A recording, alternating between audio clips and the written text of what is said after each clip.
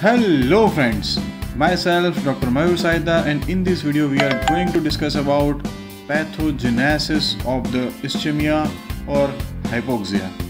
Means when the particular cell is not getting enough amount of oxygen, which is known as the hypoxia. Then what occurs? So whenever the cell is not getting enough amount of oxygen, then the ATP production of that cell is reduced. That means the ATP production will be very much reduced, or you can say ATP reduction will be there. So whenever there is ATP production is reduced, what it will cause? So there is a ATP is required for pumping out the calcium from the cytosol. So whenever the ATP generation is reduced into our cytosol inside the cell, into the nucleus, you can say here there will be the accumulation of the calcium will be enhanced. So this calcium accumulation will be increased. So cytosolic calcium will be increased.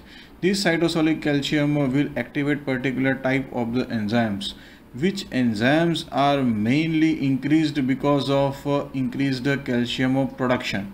So one enzyme which is responsible for the damage to the phospholipid, that enzyme is known as the phospholipase. So phospholipase enzyme is activated. This phospholipase enzyme will damage the phospholipid present into our cell. In our cell, which part having the highest amount of phospholipid? Then it is into the cellular membrane. So this is cellular membrane phospholipid will lysed. So you can easily say it will damage the membrane of the cell. Membrane damage occurs. Then this increased calcium also activates one enzyme which is known as the protease. Proteases are the group of enzymes which lyses the protein of our cell. We also know that into our cell mainly which protein, just like in our body there is a skeleton is present to support our body, just like that cytoskeleton proteins, yes, cytoskeleton proteins are digested, lysed by these protease enzymes.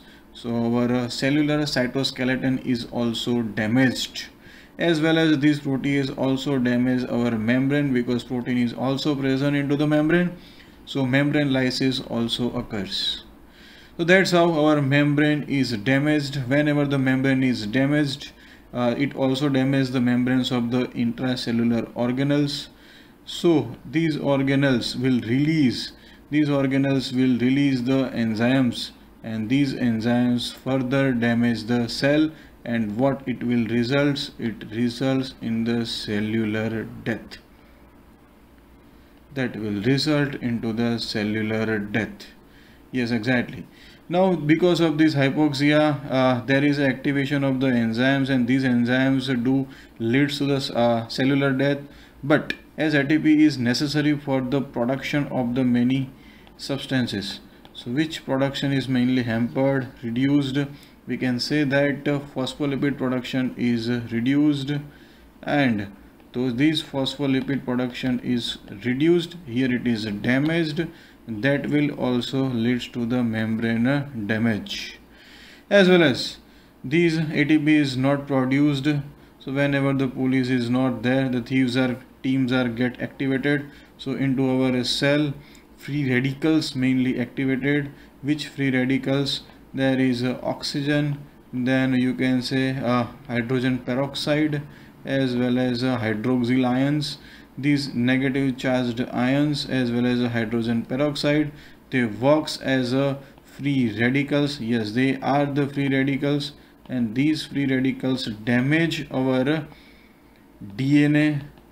Cellular DNA damage also occurs, as well as it do the oxidation of many substances, particularly lipid. It will do the lipid peroxidation, and further also it will lead to the membrane damage.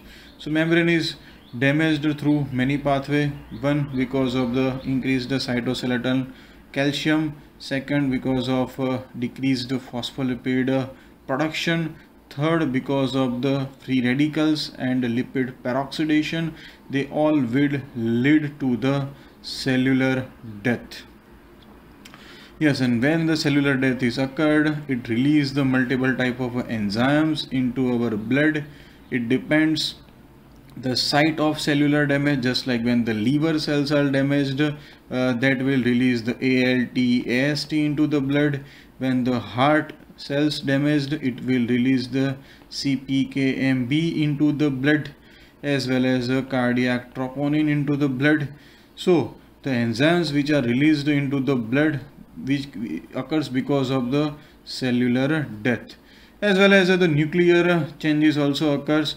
Nuclear is condensed, which is known as the pycnosis, as well as the nucleus is compressed, and then the lysis of the nucleus, which is known as the karyolysis, as well as multiple fragmentation of the nucleus, which is known as the karyoraxis.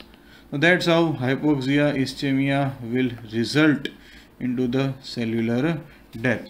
Thanks for listening.